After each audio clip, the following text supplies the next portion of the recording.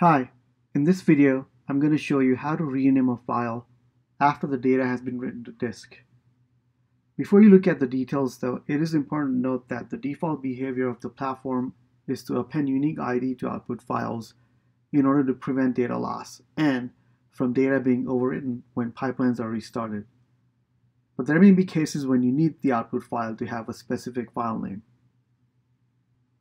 Okay, let's dive in. To demonstrate, I've created two pipelines to read logs from S3 and store the transform logs on the local file system. Let's run the first pipeline and see the default behavior. It'll take a couple of seconds for the data to flow in.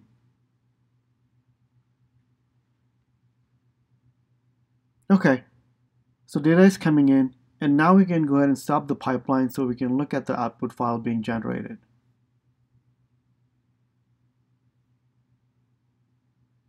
There it is.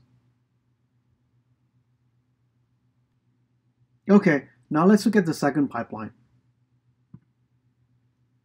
So the way we're going to accomplish renaming the output file is by doing two things. One is to leverage event framework of the platform by enabling produce events on our local file system destination. This will enable the destination to generate events like file closed, which means the file has been written to disk. And two, we'll use shell executor to rename the file.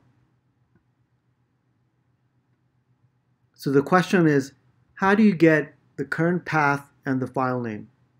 Well, you can use system functions to get that information and store that in an environment variable, which is then referenced in the script.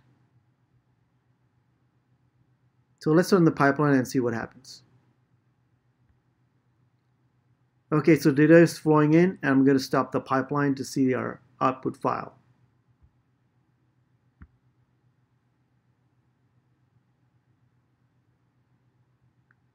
There's our renamed output file. Thanks for watching, and I'll see you next time.